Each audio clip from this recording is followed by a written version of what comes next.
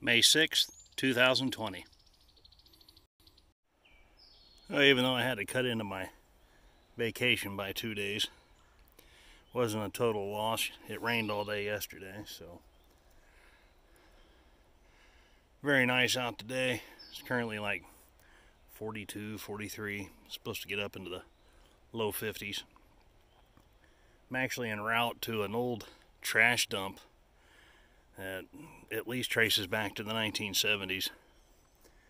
There's an old lawnmower out there. My dad wants the wheels off of it, so I'm gonna go out there and hacksaw those wheels off.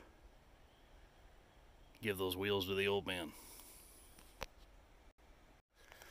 This area, I don't know how many years it's been closed off, but it was picnic areas, and then the road followed around through there and around and actually took you up to the beach. It's all eroded away. They've shut this down and nature's slowly taking it back.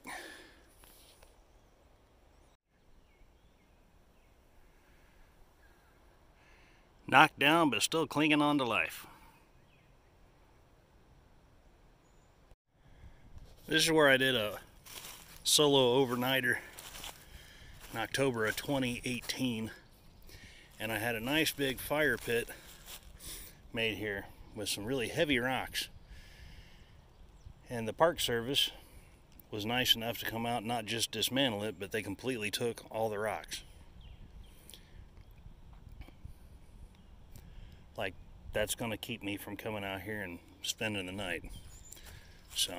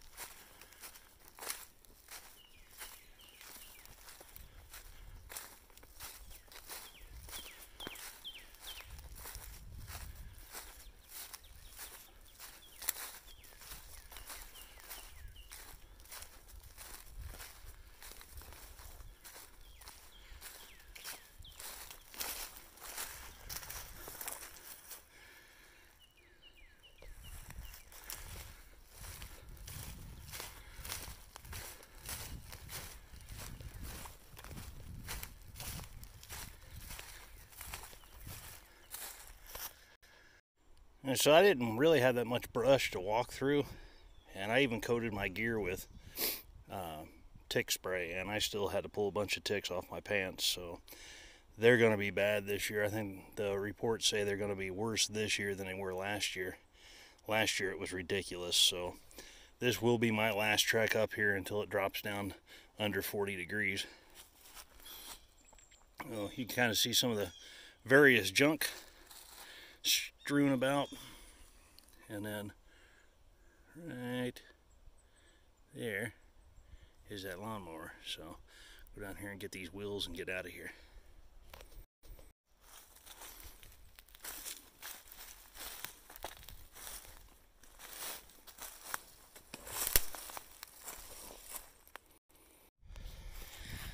Alright, so I don't have enough hacksaw to get through all that.